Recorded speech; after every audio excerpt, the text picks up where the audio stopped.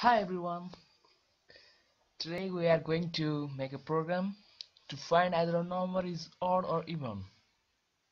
So let's begin. At first CLS statement, then input statement. We will write a message inside inverted comma. The message will be enter a number, then semicolon, and we will use a variable, numeric variable, and here we will use if then statement. If a more 2 is equal to 0, then print the number is even.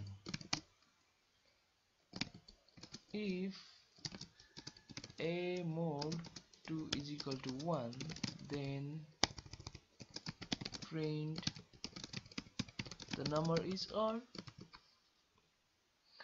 Here if then statement is a conditional statement.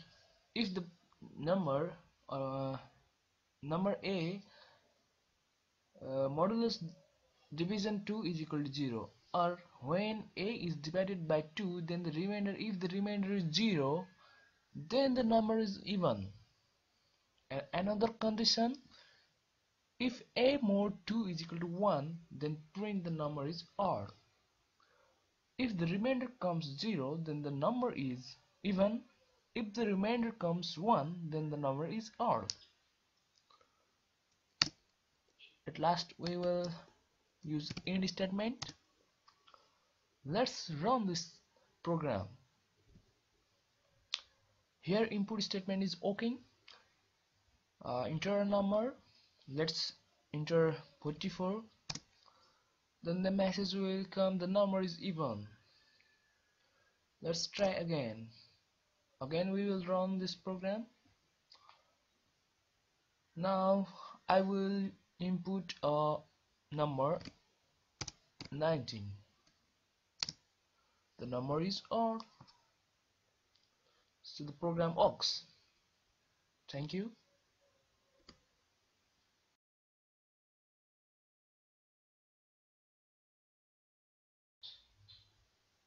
A looping statement for next for the same program to ask the question for 5 times. Okay, CLS. Now looping statement for next loop for counter I is equal to 1 to 5. Here I am writing 1 to 5 to ask the same question for 5 times, or to run the same program for 5 times continuously. And other statements are same. Input, enter a number, a variable. If a more 2 is equal to 0, then print the number is even. If a more 2 is equal to 1, then print the number is odd. Now for next loop, or next I, because the counter is here I, it means the program will run up to next counter or 5 times. Next counter is 5. So we will end this program by end statement. Now we will run this program.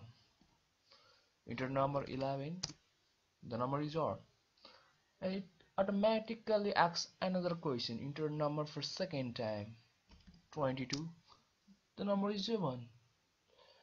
The third time, 409, the number is odd. 74th time, 1001, the number is odd. Now fifth time 5992, the number is 1, and at the bottom we see here press any key to continue. Here the program ends. Thank you very much.